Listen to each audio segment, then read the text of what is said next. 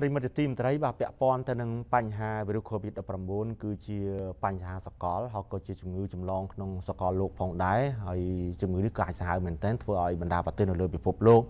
ដាក់នៅវិធានការនឹងការរិះរកនៅទីយ៉ាងណាដើម្បីទប់ស្កាត់មិនឲ្យវីរុសនេះមានការរីកសាយភាយបន្តទៀតហើយនៅចំថ្ងៃស្អែកបាទទី30 ខែមិថុនាឆ្នាំ 2020 នោះបាទប្រមុខការទូតអាស៊ានក៏នឹងមានការអញ្ជើញចូលរួមកិច្ចប្រជុំពិសេសមួយបាទជាមួយនឹងរដ្ឋមន្ត្រីការបរទេសអូស្ត្រាលីបាទស្ដីអំពីជំងឺឆ្លង COVID-19 នេះតាមរយៈប្រព័ន្ធវីដេអូ conference បាទបើយោងតាមសេចក្តីប្រកាសព័ត៌មានរបស់ក្រសួងការបរទេសដែលចុះនៅថ្ងៃទី29 ខែមិថុនាឆ្នាំ 2020 នេះបានឲ្យដឹងថាឯកឧត្តមប្រាក់សុខុនឧបនាយករដ្ឋមន្ត្រីក្រសួងការបរទេសនិងសហប្រតិបត្តិការអន្តរជាតិនឹងអញ្ជើញចូលរួមកិច្ចប្រជុំពិសេសរវាងរដ្ឋមន្ត្រីការបរទេសអាស៊ាននិងអូស្ត្រាលីស្ដីអំពីជំងឺឆ្លង COVID-19 តាមរយៈប្រព័ន្ធវីដេអូ conference ដែលប្រព្រឹត្តឡើងនៅវេលាថ្ងៃទី30 ខែមិថុនាឆ្នាំ 2020 កិច្ចប្រជុំនេះនឹងដឹកនាំដោយសហប្រធានប្រទេសម៉ាឡេស៊ីដែលជាប្រទេសសម្របសម្រួលទំនាក់ទំនងដៃគូសន្ទនាអាស៊ានអូស្ត្រាលីនៅពេលបច្ចុប្បន្ននិងប្រទេសអូស្ត្រាលីសេចក្តីប្រកាសព័ត៌មាននេះបានបញ្ជាក់ឲ្យដឹងថែមទៀតដែរថារដ្ឋមន្ត្រីការបរទេសអាស៊ាននិងអូស្ត្រាលី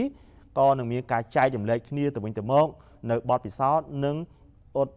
ត្តមមានវត្តបាទអំពីវិធានការប្រកបដោយប្រសិទ្ធភាពក្នុងការឆ្លើយតបជំងឺរាតត្បាតជាសកលមួយនេះជាមួយគ្នានោះដែររដ្ឋមន្ត្រីការបរទេសទាំងអស់ក៏នឹងពិភាក្សាអំពីវិធីសាស្ត្រនានា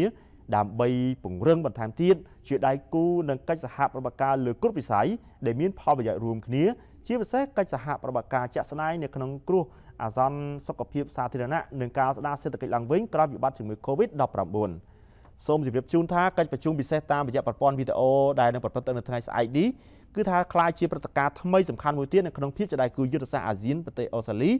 ដើម្បីរៀបចំទិសដៅអនាគតសម្រាប់កិច្ចសហប្រតិបត្តិការទៅវិញទៅមកចំពេលវេលាដ៏លំបាកនិងមមាញឹកដោយសារតែបញ្ហាប្រឈមជាសកលនៃជំងឺ COVID-19 ដែលពុំធ្លាប់មានពីមុនមក